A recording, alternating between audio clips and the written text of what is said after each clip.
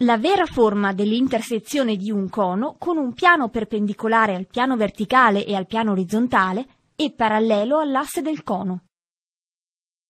Disegna le proiezioni ortogonali di un cono retto con base appoggiata sul piano orizzontale. Disegna le tracce del piano alfa sul piano verticale e sul piano orizzontale. Esse coincidono con le immagini della sezione.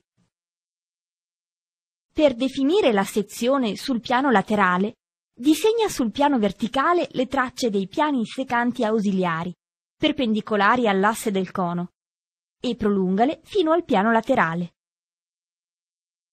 Proietta i punti di intersezione tra la generatrice V'A' del cono e le tracce dei piani ausiliari, con linee parallele all'asse Z sulla generatrice V'A' nel piano orizzontale, e disegna i cerchi concentrici generati dai piani ausiliari.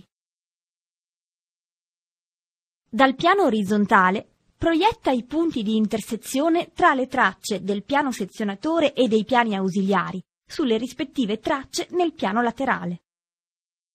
Unisci i punti trovati per ottenere il contorno della sezione del cono nelle sue dimensioni reali.